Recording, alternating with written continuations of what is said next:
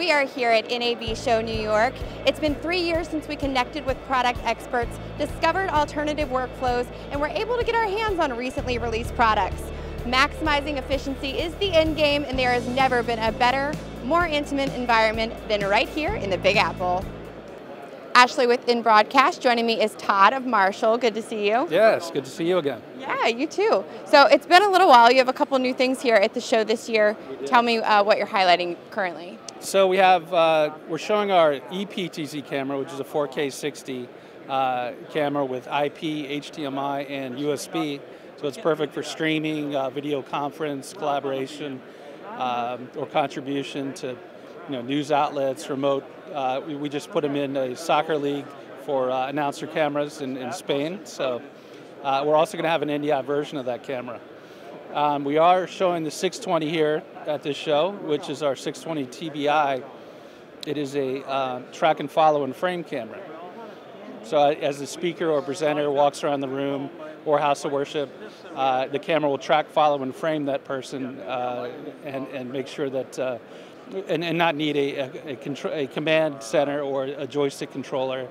It will do it automatically with an AI chipset. Yeah, that's super cool. So I would probably say that is one of the trends we are seeing right now. What other trends as far as technology, things like that, are you seeing currently in the media and broadcasting industry? And how have you adapted with that a little bit? I'm sure that's one, but... Yeah, one of them would be the AI.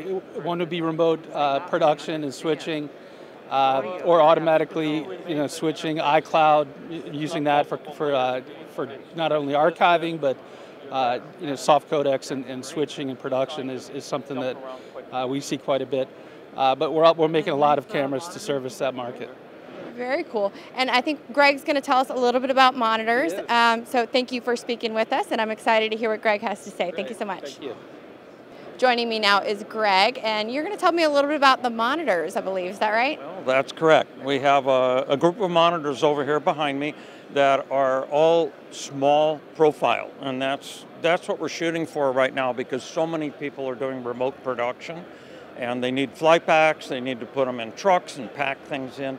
So we have 4 multi-rack, multi-monitor things, 2 with 7 inches, 1 with 5, and one little one, which I love very much, with very small, 4 small screens, and they're all very high quality, wide viewing angle.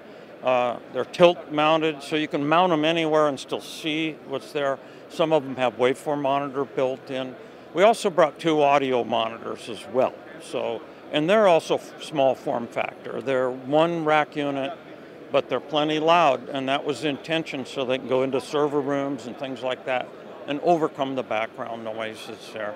So that's what we brought. And we like the low profile style right now because of what the world's doing. So I'm trying to do so much in a small space. And that's kind of it. You have to adapt to what everybody's doing, what the trends are, right? That's exactly right. So we've got, we also have a dual 7-inch that will now accept 12G. And a lot of people have been asking for that. They've got 4K running around the place, but they need to just monitor it, confidence monitor that thing. Well, we're going to have that within a month, so that's it. All right, so lots of fun stuff over here. Thank you to Todd, and thank you, Greg. Thank you.